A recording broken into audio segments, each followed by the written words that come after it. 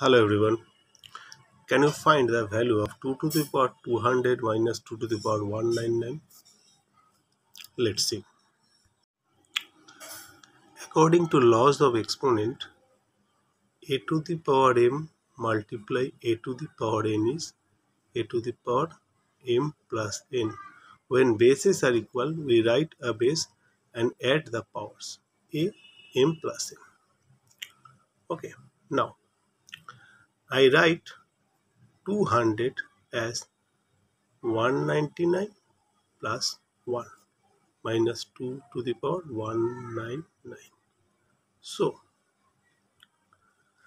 I can write 2 to the power 199 multiply 2 to the power 1 minus 2 to the power 199. Now 2 to the power 199 is common. 2 to the power 199 multiply 2 to the power 1 minus 1.